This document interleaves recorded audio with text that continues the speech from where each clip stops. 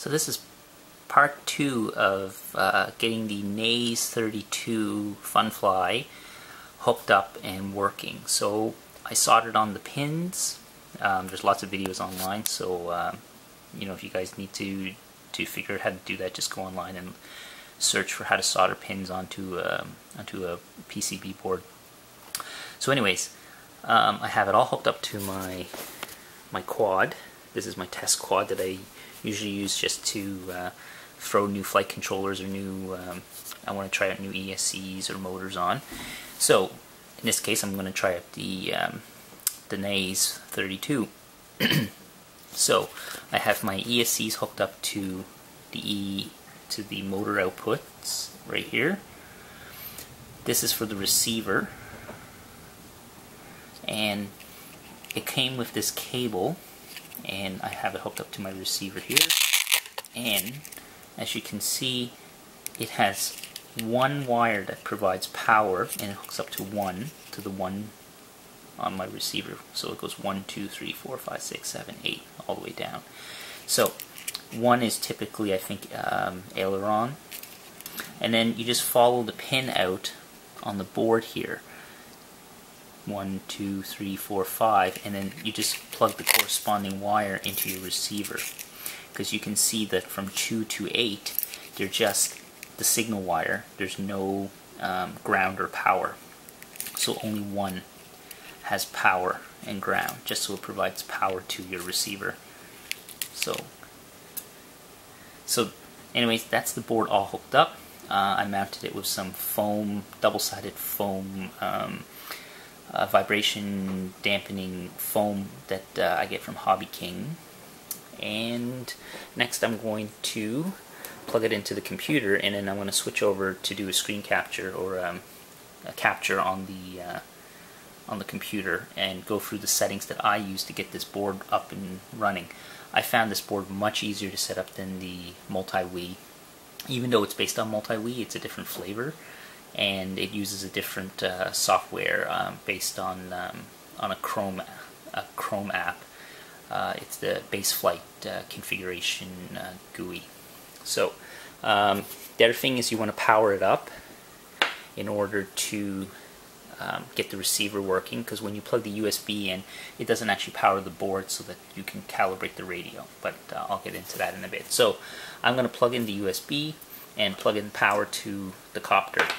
The other one last thing I should mention, and I can't stress this enough, take your props off or disconnect the leads to the ESCs when you're working on this on the computer, because when I was playing around with the receiver test, I actually did push over down into the right, and the motor's actually armed and they spun up, because as the Naze32 comes with stock settings, default settings, the motors actually spin up when it's armed. So you want to be careful about that. So be sure, take off the props or disconnect the ESCs.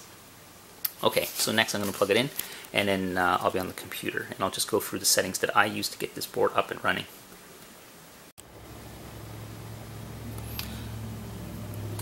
Okay, I have the flight controller plugged into the computer, and as you can see, when I move the copter, this little block over here corresponds to the copter direction and the accelerometer or the gyros.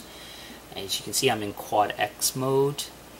Now I'll just go through really quickly what I use to get this copter up and running. I should also mention that this is the Baseflight software, which I downloaded or I installed from the Google Chrome store. Just do a search on Baseflight and just install it.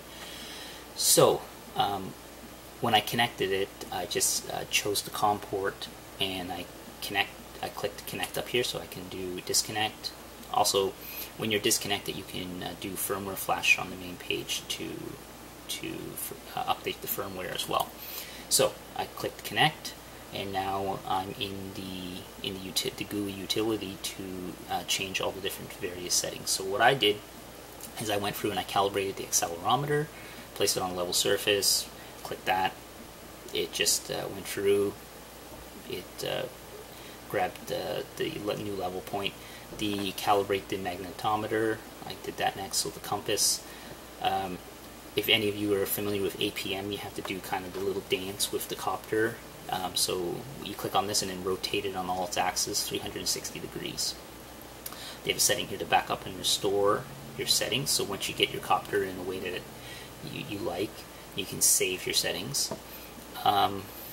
There's some, I'll mention some stuff here with the throttle setting that I had to play with the receiver for the endpoints.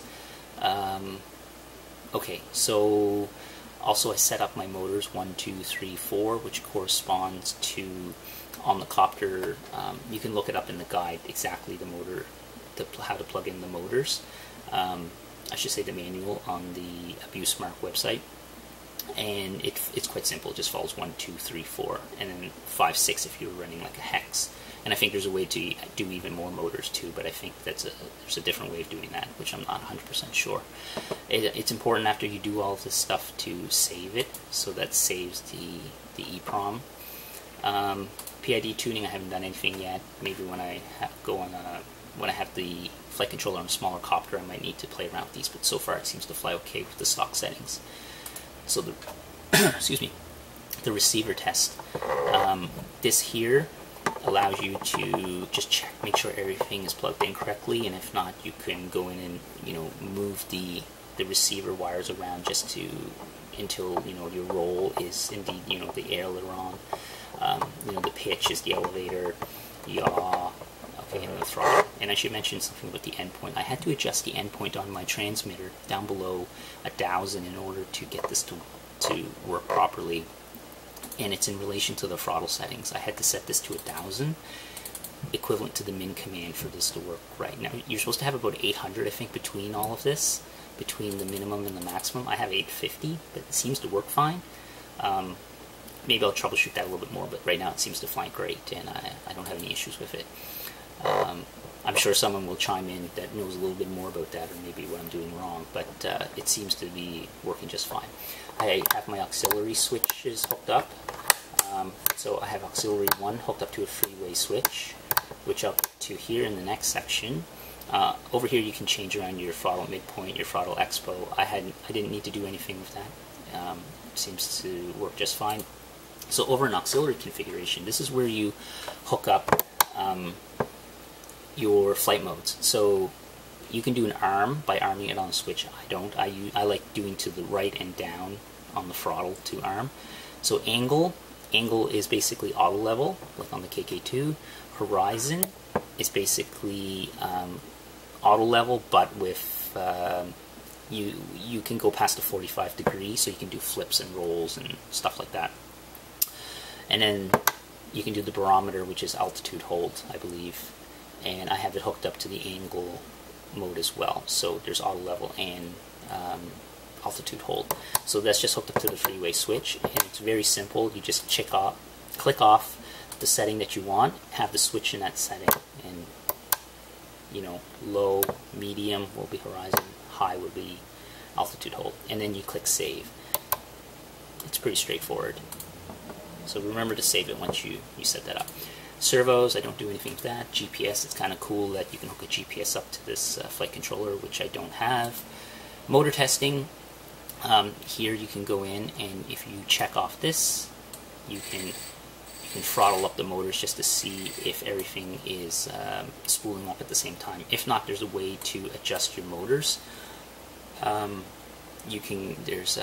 a guide here. This guy here posted a guide on how to calibrate your ESCs right within the GUI with the Baseflight GUI, and I'll post a link in the description below for any of you that need to know how to do that. Raw sensor data, just all the sensors on board, and then just their status. The CLI mode, the command line interface mode, this is where you might have to come in and set a few things. Now, something that I did set was feature motor stop, and just look it up online. There's all kinds of guides on this, but this feature motor stop enables the motor stop function, which when you arm the board, the motors don't spin, whereas you can, if this is off, the motors will spin, and I like the motors not to spin when I arm it, so it's a personal preference.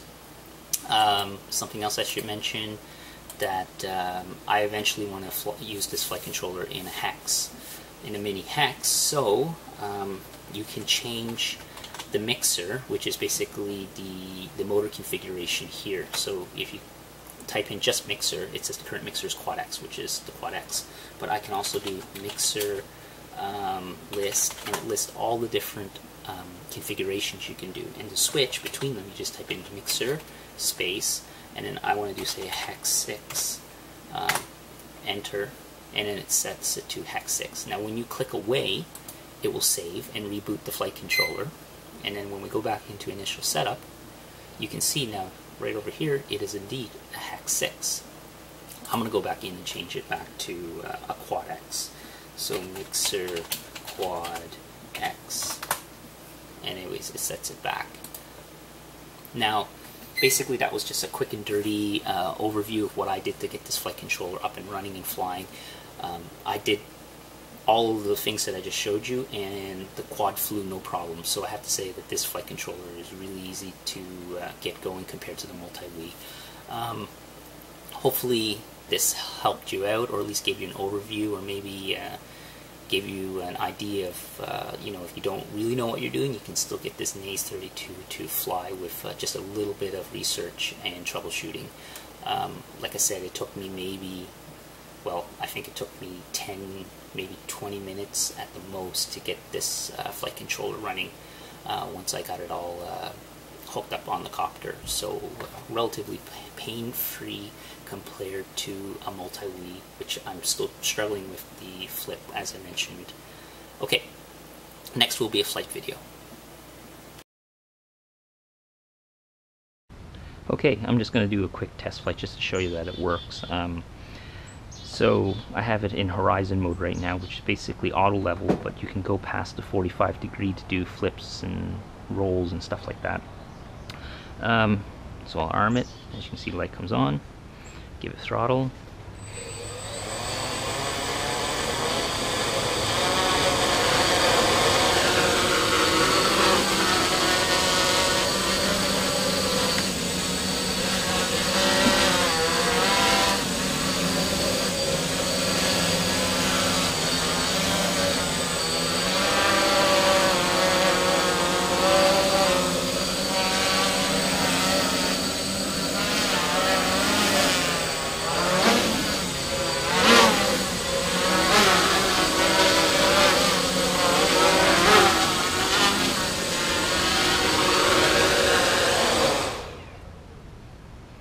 Anyways, this flight controller seems to have really good resolution for the controls. I find it much better than the KK2, and it might be because it's 32-bit instead of 8-bit.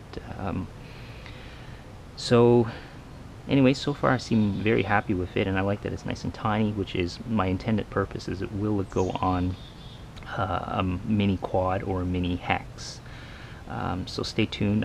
I have a mini hex on order frame, and I'm going to try putting this board on it. And but so far I'm quite happy with it. It seems to work really well. So anyways, give it a try if you're looking for something. A different type of flight controller besides a KK2. But it doesn't seem too hard for setting up. Certainly much, and I can't emphasize this, much simpler than multi-Wii. For me, I had problems setting up the Flip Pro, and I still haven't had any luck getting it to fly properly. So anyways, the Naze32, I have to say, after reading all the reviews and what people have been saying online, yeah, definitely a great flight controller. Thanks for watching.